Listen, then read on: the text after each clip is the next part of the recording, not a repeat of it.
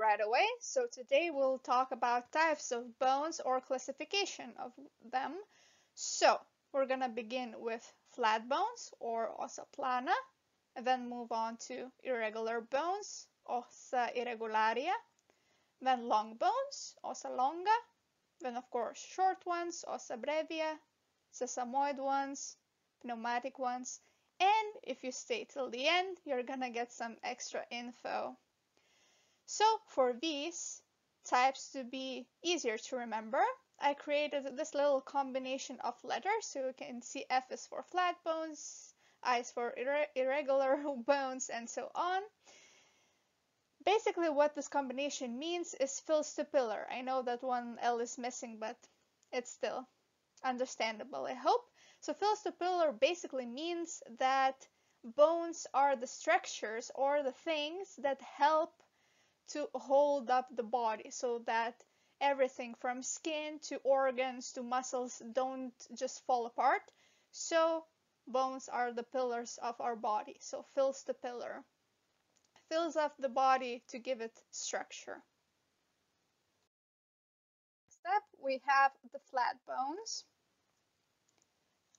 They are kind of thin, or the answer is in the name. They're flat. So this is what a flat bone would look like. They also expand the most in 2 dimensions. They are 3D, obviously, but they expand most in width and in length. So they can be fat, thin, or long or shorter. Also, they consist of 2 plates of compact, so hard bone. One of them is lamina externa, which would be on the outside, and lamina interna, which would be on the inside. And it's separated by a spongy material called diplo. It's basically like a sponge. It even looks like one, but it's not as soft. But it definitely looks like a sponge. And you can find these bones in the skull, or this would be scapula. You know where the scapula is, I hope. If you don't, definitely check out the videos in the description below. Flat bones also have some functions. What's the point of anything in the body if it doesn't have a purpose? So, the first function is protection of the main or vital organs. The best example would be skull for the brain protection. So here we have the skull. Also we have the scapula here, which also helps protect lungs and the heart, and also ribs. And the next function is to provide large areas for attachment of the muscles. So again, the scapula would be the best example because a lot of large muscles do attach on the scapula, and you can see here the red lines are the ones that show where the muscles would attach.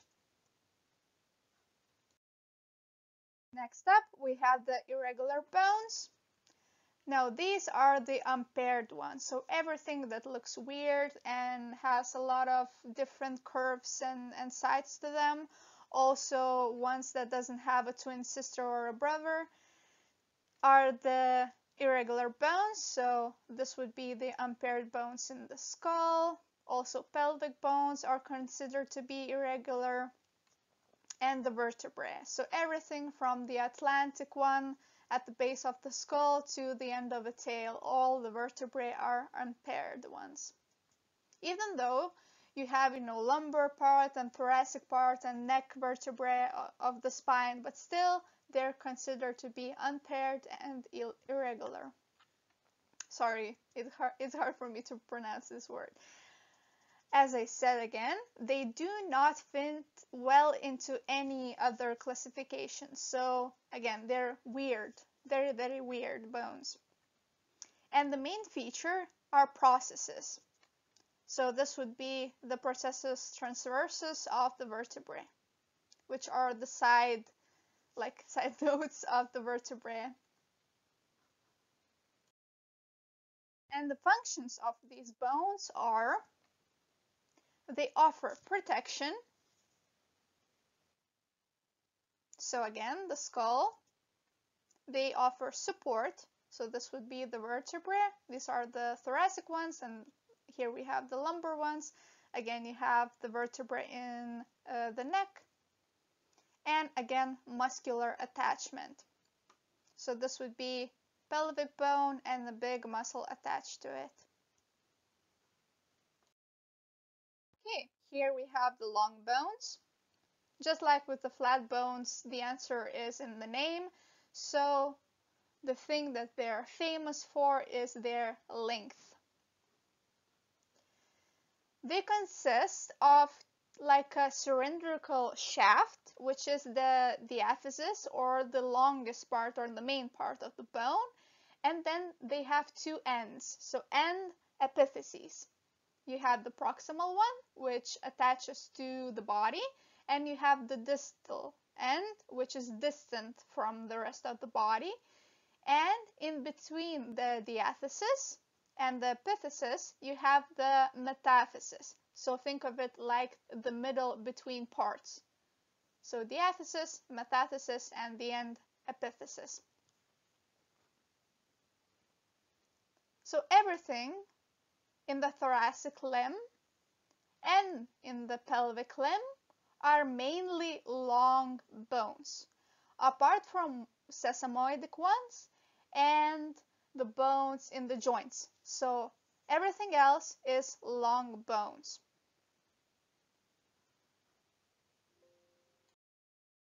As function goes for the long bones, they are first of all levers and aid in support. So they basically help you just stand on your feet basically and not fall over. So this is lever and aid in support. Also, long bones help with locomotion, so it helps the animal to stand up and lay down. And next up is prehension. So this is mostly for primates, but it just helps to hold things. So long bones are also helpful with that. Here we have the short bones now. I like them because they're equal, mostly, in all dimensions.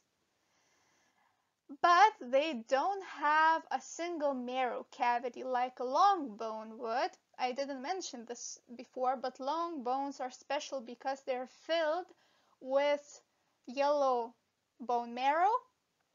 But short bones don't have that single cavity, but they have, again, those like holes of spongy bone, basically, that is filled with those marrow spaces.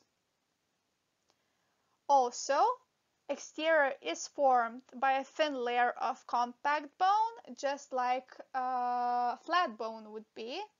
So short bones are like a mix of long and flat bones.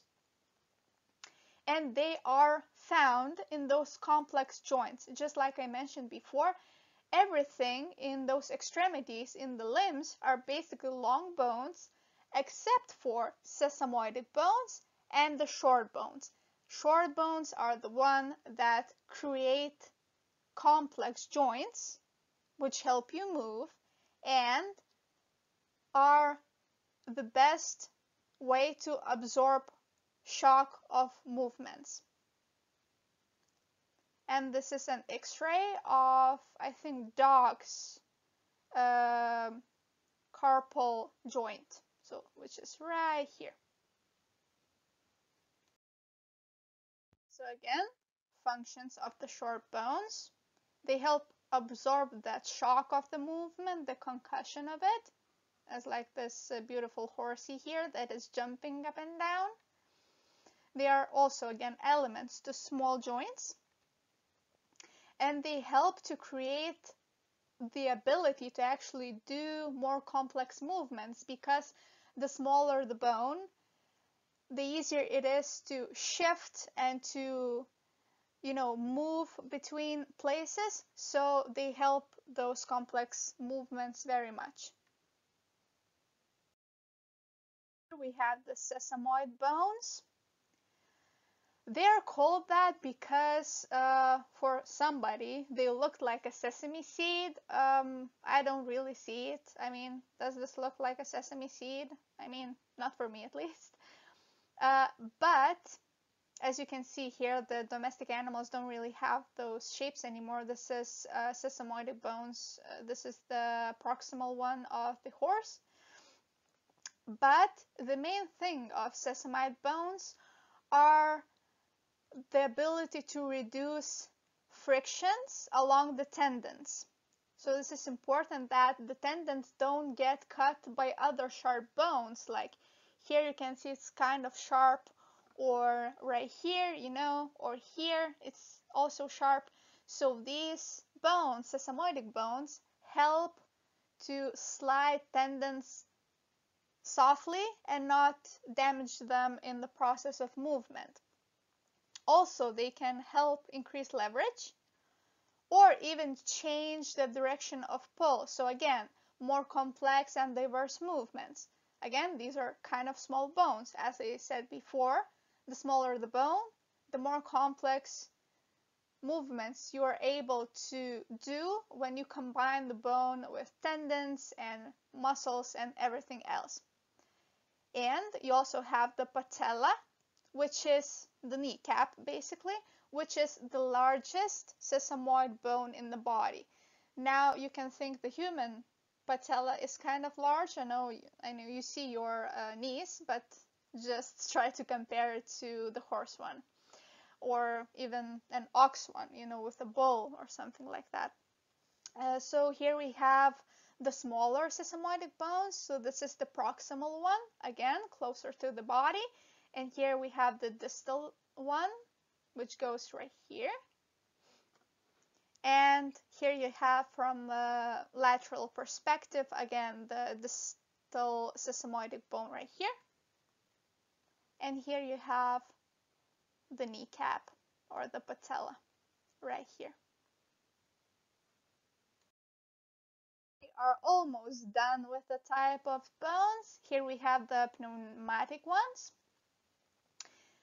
The reason why they are a different type and why they are special, because they contain air spaces, or you can call them sinuses, and they actually communicate with the atmosphere, meaning that not only the works of muscles or tendons are important, but also the atmosphere of the working of these bones.